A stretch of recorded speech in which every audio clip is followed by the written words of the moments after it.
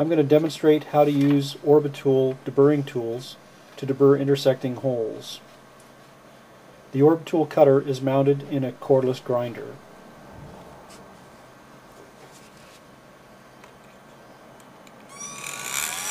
Notice how I move the tool in and out, holding it lightly.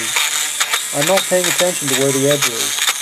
The tool will find it and deburr without damaging the adjacent surfaces. It's important to move in this fashion because the tool is flexible. If we try to follow the edge of the burr with the tool, the results will not be as good. Also note that the tool is only started and stopped inside the hole. Starting the tool outside of the hole may result in tool damage and operator injury. Now I'm going to deburr a practice block with exposed intersections to demonstrate the actual material removal.